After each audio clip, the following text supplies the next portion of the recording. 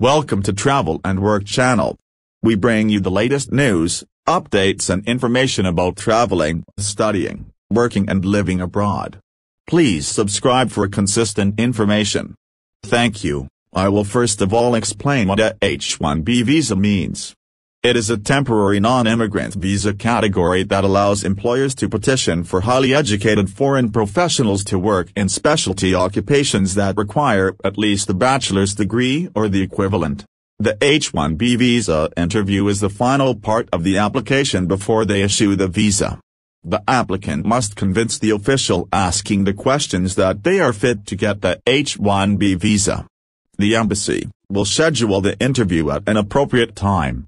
You as the applicant must make sure to attend it at that time. If you must reschedule, you have to inform the embassy beforehand. The embassy will reschedule, but this will increase the processing time of your visa. Sometimes the embassy is so busy that they will reschedule the interview after a few weeks. So it is best to attend when they initially schedule it. You must not miss the interview under any circumstances. If you miss it, it will send a message to the officials that you are not serious about getting the visa.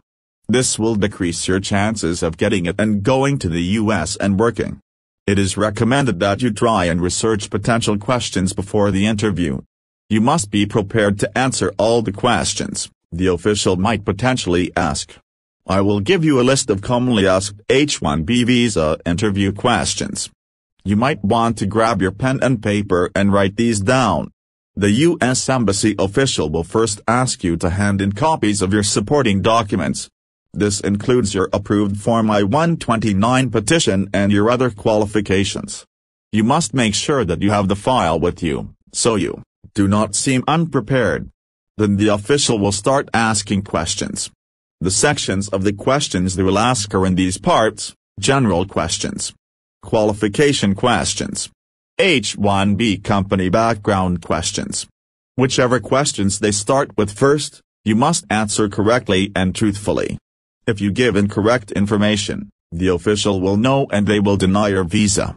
The general questions will be more as introductory questions rather than detailed ones.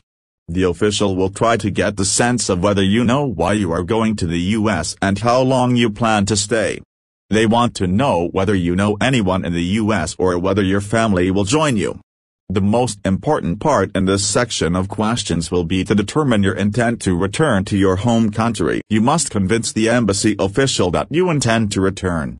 You must provide concrete answers and documents such as a property deed, lease agreement, or loan documents. Some of the general questions could be as follows: could you please give me your passport and passport number? Have you ever traveled outside of your home country before? Have you ever been to the US before? Why do you want to go to the US? Why do you want to work in the US? What will you work in the US? Which US state are you going to? Do you have family or friends in the US? Have you ever studied in the US? Are you married? If yes, then how long? Will your spouse, children be joining you in the US? What citizenships do you hold? Have you ever immigrated to another country before? Do you plan on returning to your home country after your work in the US ends? If yes, then why? Could you please provide me with your approved Form I-129? So, these are some of the general questions you can expect to be asked. Now, I will move on to the qualifications questions you can be asked. The qualification questions are about your education and previous work experience. Since the H1B visa is for people in specialty occupations, you must prove you have extensive skills. You can do so by explaining what your education was about, where you completed it, and whether you have certifications. You must also show you are capable of doing the job you are hired for through previous work experience. They will ask you to explain your job, duties, and why you left. If you have had optional practical training, OPT, in the US before, the official will also ask you about your experience. Questions regarding your education and previous work experience that would be asked are: could you please provide me with your diplomas and certifications? What is the highest degree that you have? What was your major? Where did you complete your education? When did you graduate? Did you do any internship during your studies? Did you do any research projects during your studies? What was the topic of your thesis? Do you have any additional certifications? What do you consider to be your skills? Do you plan to continue your education or get a certification? What was the last job you worked in? What were your duties there?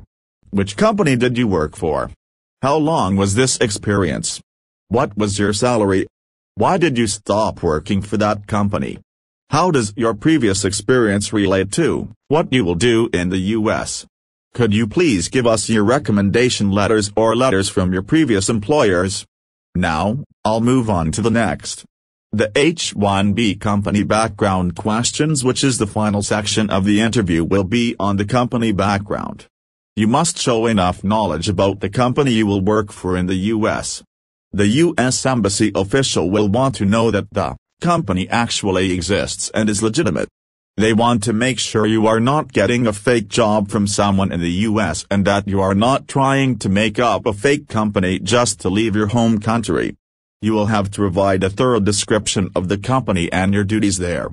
You must know the names of the company leaders and your supervisor. You must also have pictures of the company, their financial statements, and tax filings. I will now list the common questions about the background of your company are. Please take note. Which company will you work for in the U.S.? What will be your position? Can you provide a description of your job? What will be your salary? How did you find out about this company? How did you apply for the job? How long did it take you to get this job? How many rounds of interviews and tests did you have? What does this company do? Who is the president of the company? Who will be your supervisor? Does this company sponsor other H-1B visa employees? If so, how many? Do you have any pictures of what the company looks like? If so, could you please show us? How will you pay for your expenses until you get your salary? Could you please show us the company's financial information? Could you please show us the company's tax documents? The questions are in sections, but that does not mean that all interviewers will follow the order. Most likely, the embassy official will ask them as the topic comes up and not follow a specific section. Because of that, prepare yourself to answer any question in whatever order they ask you. There is no definite answer about how long the H-1B visa interview is. There are cases when the interview can last for an hour. But there are also cases when the official will only ask 3 or 4 questions. However, you should prepare for an interview of around 30 minutes long.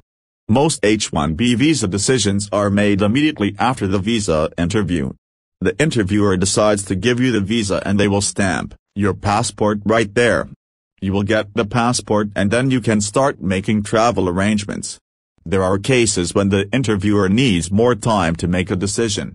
They might want to review the documents more or talk to their supervisors about how your interview went. This process will generally not last more than 1 week. When the embassy makes a decision, they will stamp your passport and mail it back to you. I hope that I have been able to cover areas you will need to prepare for your H-1B interview. If this video has been helpful, why don't you consider subscribing? Thank you.